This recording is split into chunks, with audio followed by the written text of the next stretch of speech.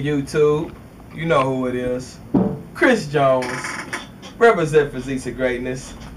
And as you can see in the pictures, I've been dieting, and the diet is going damn good. I came across a couple of, road bumps along the way. I reached the plateau my 3rd week. I'll talk about that a little later. You know what I'm saying? This is not what the video is about.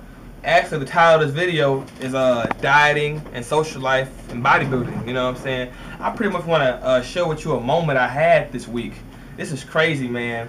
What happened was a lady friend of mine called me, right? And she was like, Chris, I'm off work. This was on a Wednesday. Keep in mind, my cheat days are on Sundays. This was on a Wednesday, and she called me and was like, hey, let's go out, have some lunch, maybe see a movie, and catch back up. And I made up some excuse not to go. And the reason was, and not because I don't like the girl or nothing like that, it's because I'm on a serious, strict diet, and I really can't afford any distractions, right? So I went to the restroom or whatever, and I looked in the mirror, and I was like, damn, man, you're becoming what you... When I first started natural bodybuilding, I told myself I will never become one of those loser bodybuilders, one of those eat, sleep, train motherfuckers. I will never let bodybuilding interfere with my social life whatsoever. And that's pretty much what I just did. I told this sweet girl I don't want to hang out with her because I'm on a strict diet. So you know what I did?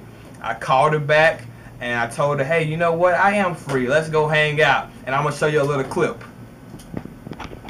There's no excuse for no results.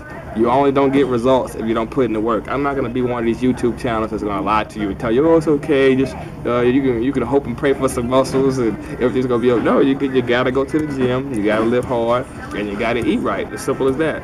So anyway, I just want to talk to you about that, guys. Oh yeah. I got my seasoning. Yeah, you might call me ghetto. I'll do what the fuck I want. You hear me? Chris Jones does what the fuck he wants to do. Come on, right there. If I stop doing shrugs, will I get to see them jugs? Yeah. I don't have to have a muscular guy. Oh, what I'm talking about? I'm done then. Fuck working out. Yeah, I've never been this big on the image like that. See, as you can see, I had a pretty good time. I would like to introduce you to her, but for some reason, a lot of you guys are under the misconception that Mr. Cuts for the Sluts is running around here talking to a whole bunch of sluts. And that is not true. I do, believe it or not, talk to some nice, sweet, respectable young ladies. Don't be fooled by my slogans. You can't bring a slut home to your mother. Don't take the jokes too serious. I like respectable women. But fuck all that. That's a whole other topic for a whole other video. So pretty much, I went ahead and had a good time. And I'm pretty sure I'm not alone in this. I'm pretty sure a lot of people are just like me. They get so caught up into these results. They want to see results, and they'll do whatever it takes to get them. And they tend to focus so hard on the results that they let their social life be affected. And I'm trying to tell you guys, don't fall into that spell. You know what I'm saying? That's why me and Vince, we do these eating out, not picking out videos. We do these cooking with Chris videos. We're trying to show you guys that you don't have to fuck up your social life in order to see results. You know what I'm saying? And to be honest with you, if I have to cancel my social life just to get in shape, then I'd rather just be an average motherfucker. There's no point of being a well-built aesthetic god if you're gonna be locked in your fucking house.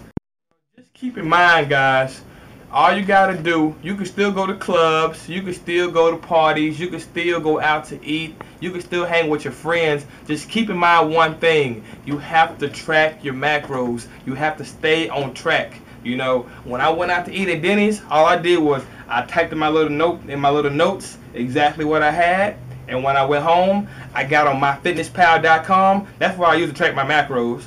I typed in exactly what I had, and then, after I typed in what I had, I even had calories left over. I had about 40 grams of protein left. I had about 60 grams of carbs, and I had about 15 grams of fats left. So actually, I came home and had another meal, and then I went to bed. So just make sure you track your macros, and you'll always be able to max some hoes. You know what I'm saying?